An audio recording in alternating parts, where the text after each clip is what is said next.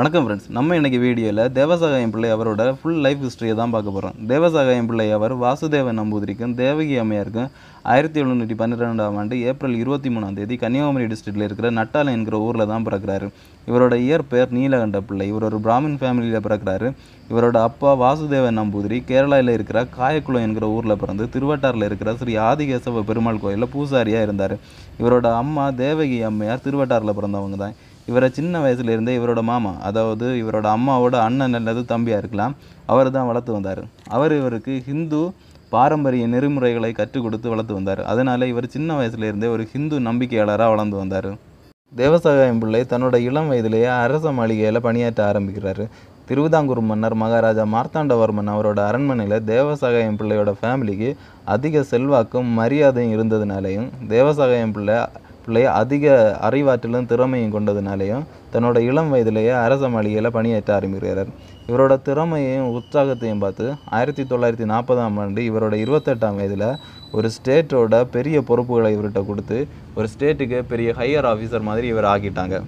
திருவிதாங்கூர் கட்டுப்பாட்டில் இருந்த குலைச்சலை பிடிக்க எண்ணிய ஈஸ்ட் இந்திய கம்பெனி 1741ஆம் ஆண்டு பெல்ஜியம் நாட்டை சேர்ந்த யூஸ்தியாஸ்தஸ் பெனடிட்டஸ் டி லெனாய், இவரோட பேரை தான் இப்போ தமிழில் டிலெனாய்னு சொல்கிறாங்க. இந்த டிலெனாய் தலைமையின் கீழ் ஒரு போர்ப்படையை அனுப்பி திருவிதாங்கூர் படைகளுடன் சண்டை போட்டு குலைச்சலை பிடிக்கின்றனர். இந்த போர் தான் குலைச்சல் போர். இந்த போர் 1741ஆம் ஆண்டு ஜூலை 31ஆம் தேதி நிறைவடைந்தது.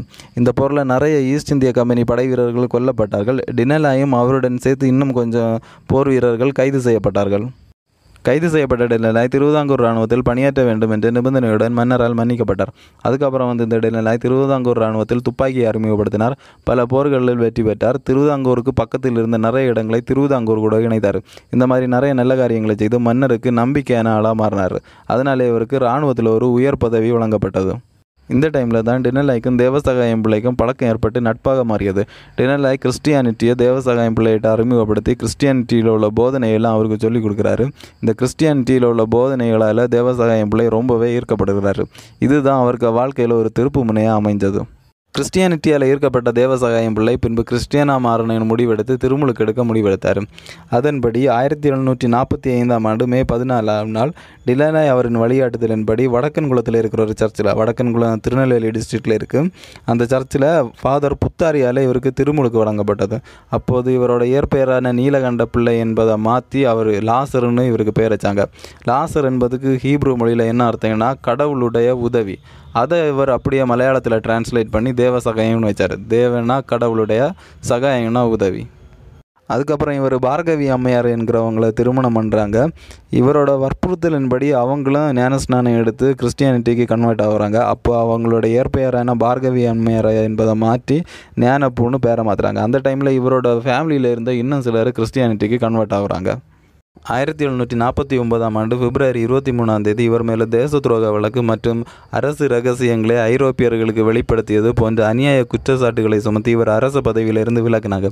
இதற்கு காரணம் இவர் கிறிஸ்டியனா மாறினது பிடிக்காத பிராமண தலைமை பூசாரி, அரச குடும்ப உறுப்பினர்கள், நிலப்பிரபுக்கள், நாயர் சமூகத்தினர் இவர் மேலே வீண் பழி சுமத்தினதாக நம்பப்படுது.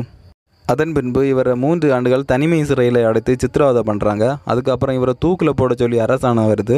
இந்த அரசாணை வந்த பிறகு அமைச்சர்கள் கூட ஆலோசனை செய்து அவரை தூக்கில் போட வேண்டாம், 10 விதமான சித்திரவதைகள் செய்து நாடு கடத்தலான்னு பிளான் பண்ணுறாங்க.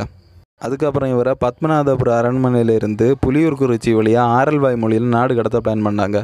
அந்த டைமில் ஆரல்வாய் மொழி ஒரு தனி நாடாக இருந்திருக்கு, அது ஒரு பாண்டிய நாடாக இருந்திருக்கு.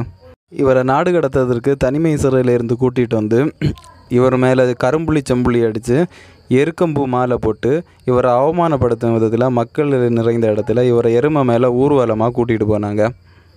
அந்த டைமில் இவரை என்னெல்லாம் சித்திரவதை பண்ணாங்கன்னா, இவருக்கு உள்ளங்கால 30 சாட்டை அடிகள் கொடுக்கறது, இவரை கல் தூணில் கட்டி வச்சு அடைக்கிறது, அப்புறம் ஒரு மர பேழைக்குள்ளே அடைச்சி வச்சுட்டு எறும்பையெல்லாம் போட்டு கடிக்க வைக்கிறது, தேள் பாம்பெல்லாம் இவர் மேலே தூக்கி போடுறது, கொதிக்கன் சுண்ணாம்பு சூளையில் நிறுத்துறது, குரங்கு வளைவுகளுக்குள்ளே அடைத்து வைக்கிறது. அதுக்கப்புறம் இவரை அடித்து அந்த காயங்களில் மிளகு பொடி ராவி அந்த சூரியன் தெரியும்படி வைக்கிறது. இந்த மாதிரியான பல சித்திரவதைகளில் இவருக்கு பண்ணாங்க. பத்மநாதபுரத்திலிருந்து புலியூர்குறிச்சிக்கு போகும் வழியில் இவருக்கு தாகம் எடுத்து யாரும் தண்ணி கொடுக்காததுனால கடவுள்கிட்ட ப்ரே பண்ணிவிட்டு அவரோட கை முட்டியால் பாறையை உடைச்சி அதிலேருந்து வந்த தண்ணியை குடித்து இவர் தாகத்தை தீர்த்துக்கிட்டார். இந்த அளவும் அந்த பாறை பாதுகாக்கப்பட்டு வருது. அதை நீங்கள் புலியூர்குறிச்சியில் பார்க்கலாம். ஒரு வழியாக இவர் ஆரல் வாய்மொழிக்கு கூட்டிகிட்டு வந்தாச்சு. அங்கே இவர் தியானம் பண்ண தொடங்கினார். இவரை பார்க்கறதுக்கு அந்த ஊர் மக்கள் கூட்டம் கூட்டமாக வர தொடங்கினாங்க. இதை பிடிக்காத சிலர் இவரை கொல்றதுக்கு சூழ்ச்சி பண்ணாங்க. ஏன்னா ஒரு ஆளை நாடு கடத்தியாச்சுன்னா அதுக்கப்புறம் அந்த ஆள் மேலே அரசன் கேர் வைக்க மாட்டார். அந்த மாதிரியான ஒரு தைரியத்தில் இவரை கொல்றதுக்கு சூழ்ச்சி பண்ணாங்க. அதனால் இவரை துப்பாக்கியால் கொல்ல பிளான் பண்ணாங்க. இவரை துப்பாக்கியால் சுடும்போது அந்த துப்பாக்கி சுடலைன்னு நம்பப்படுது. அதன் பிறகு தன்னை கொல்றது தான் அவங்க நோக்கம்னா தன்னை கொல்றதுக்கு அவரே ஒரு துப்பாக்கியை ஆசீர்வதித்து கொடுத்ததாகவும் அந்த துப்பாக்கியால் அவர் 5 முறை சுட்டு கொன்னதாகவும் நம்பப்படுது. அவர் ஜனவரி 14, 1752ஆம் ஆண்டு அவரோட 39வது வயதில் அவர் சுட்டு கொல்லப்பட்டார். அவர் இறந்து தான் அவர் இறப்பு அறிவிக்கும் விதத்தில் ஒரு கல் தானாகவே உருண்டு இன்னொரு பாறை மேலே விழுந்து மணி அடிக்கிற சத்தம் மாதிரி கேட்டு அந்த இடத்துல மக்கள் கூடுனதான் நம்பப்படுது. இப்போவும் அந்த பாறை பாதுகாக்கப்பட்டு வருது. இது ஆரல் வாய்மொழியில் இருக்குது, நீங்கள் போய் பார்க்கலாம். நீங்கள் இப்போ போய் ஒரு கல் எடுத்து அந்த பாறை மேலே அடிச்சிங்கனாலும் கல்லில் அடிக்கிறது மாதிரி சத்தம் கேட்காது, ஒரு கோயிலில் மணி அடிக்கிறது மாதிரி சத்தம் கேட்கும். பின்பு 2003ஆம் ஆண்டு டிசம்பர் 22ஆம் நாள் இறை ஊழியர்னு இவரை அழைக்கிறதுக்கு அனுமதி கொடுத்தாங்க. பின்பு டிசம்பர் 2, 2012ஆம் ஆண்டு இவருக்கு முத்தி பேறு பெற்ற தேவசகாயம் பிள்ளைன்னு பட்டம் அளிக்கப்பட்டது. இந்த நிகழ்ச்சியை தலைமை தாங்க கர்தினால் ஆஞ்சலோ ஆமாத்தோ நம்ம போப்பு 16ஆம் பெனடிக்ட்டுக்கு பதிலாக ரோம்லேருந்து வந்திருந்தார். இந்த நிகழ்ச்சி சென்ட் சேவியர் சர்ச் கோட்டாரில் நடந்திருக்க வேண்டியது. லட்சக்கணக்கான மக்கள் வருவாங்கன்னு ஏற்கனவே கணிச்சிருந்ததுனால அந்த இடம் தேவைக்கேற்ப கார்மல் ஸ்கூல் கிரவுண்டு, அந்த பெரிய கிரவுண்டில் இந்த